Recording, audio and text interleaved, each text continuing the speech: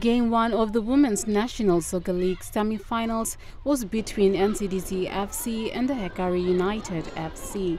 It was a tough match in the first half where both teams struggled to find the net. In the second half, NCDC find their way through the net to lead the way. Hekari doesn't give up. They put extra pressure to equalize the game before full time.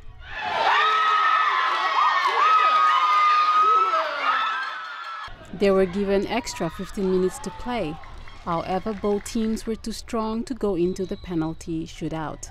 In the penalty shootout, Hekari's keeper were confident enough to save the balls to keep Hekari ahead with 5 points to 2.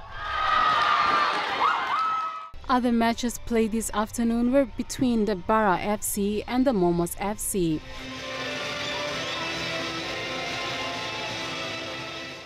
The winning teams for today will proceed on playing for the grand final on next week's Saturday match here in the National Football Stadium.